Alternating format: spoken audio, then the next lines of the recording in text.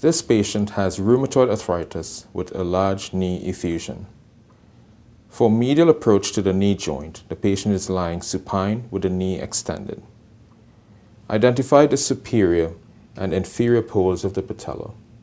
The injection point is halfway between them in the medial parapatellar groove.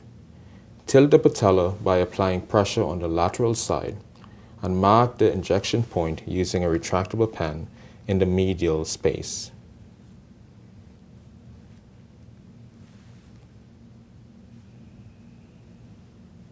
The most common mistake is going too high and bouncing the underside of the patella.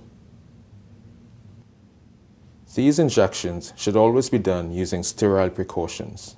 A no-touch technique is used, meaning that once the area is cleaned, it must not be touched with anything but sterile needles.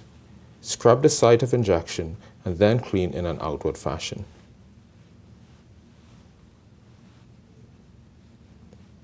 Here I am using Providin solution and then following that with alcohol.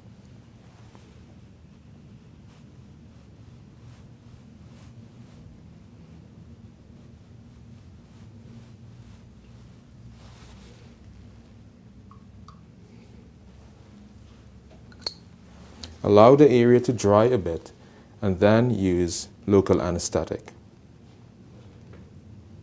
I will apply 2% xylocaine using a 25 gauge needle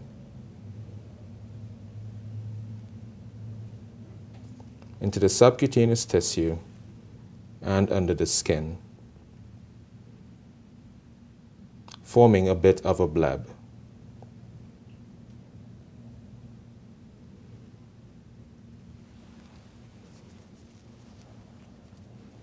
Wait a couple minutes for this to take effect.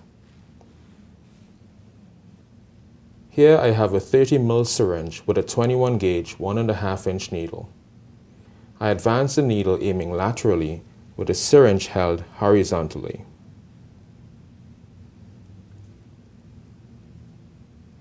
You will feel a give as the needle breaches the joint capsule.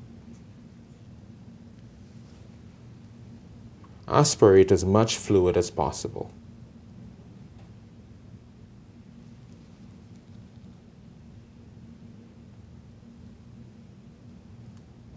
It is useful to gradually release and apply pressure.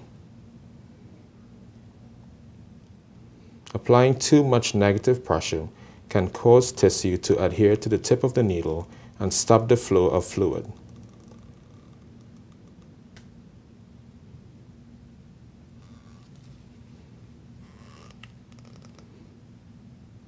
You could apply some pressure on the knee as well to help the fluid escape.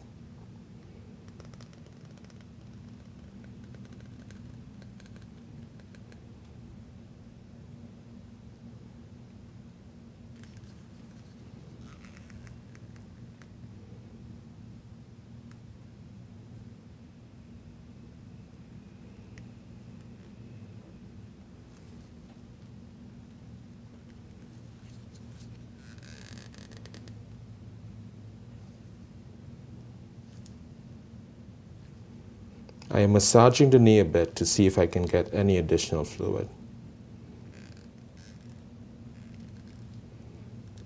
I got just about 22 mils. Leaving the needle in place, you can switch syringes.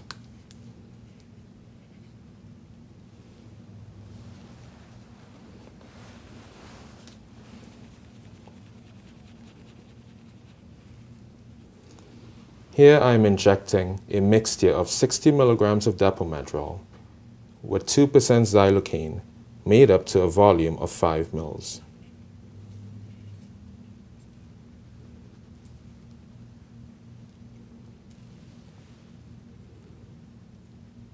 It should go in freely.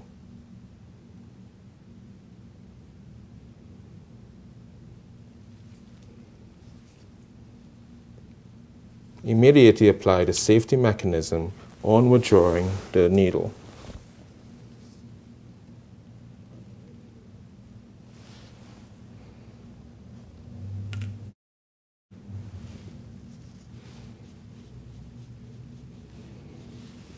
Finish off by drying the site and then apply a bandage.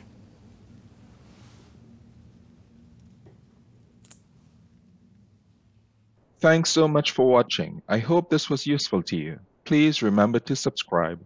There are lots of other videos including other injection techniques and physical exams. Thanks and bye for now.